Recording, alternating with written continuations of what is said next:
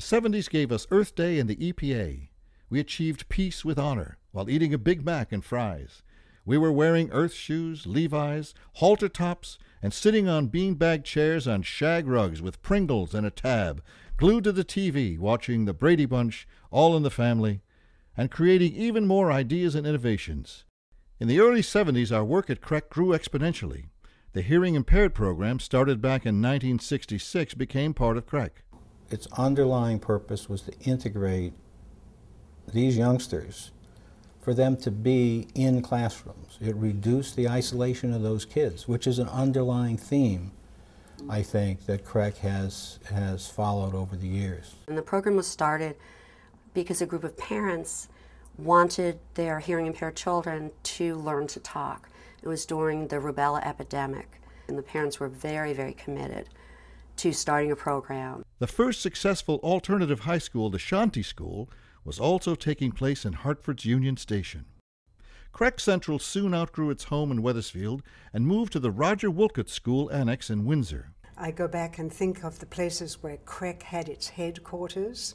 The first one that I remember was in Windsor, and I think we can all tell wonderful stories about the places that CREC has occupied.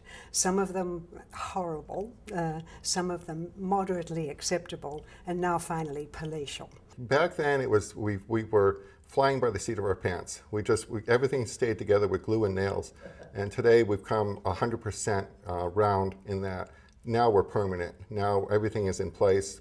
In 1973, the River Street School also became a part of CREC, providing special education to children with autism. River Street is like an oasis in the sand. Parents who have had great difficulties having any kind of success with their kids find success with their youngsters at the River Street School. Suddenly, we were on the move again.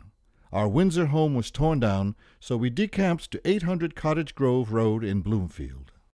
From 1976 to 1981, we saw a number of new programs flourish. With a $1.6 million state grant, we were able to create what is now the John J. Allison Jr. Polaris Center in East Hartford. In addition, the Center for Creative Youth was founded, giving high school students the opportunity to take part in the creative arts while learning during summers on the campus of Wesleyan University in Middletown. The preschool intervention program, Project Child Find, and the Early Childhood Special Education Network were programs founded during this time to help youngsters and their families get a head start in education. Amidst all this growth, our headquarters were on the move once again. This time, we joined the day treatment service at Aiken School in West Hartford. At that time, in the late 80s, I was doing so many moves for CREC. We had a pickup truck and we were moving programs. We were renting space. Every year we were changing, and I went to John and said, John, I think what we should do is change the tagline to always on the move in education.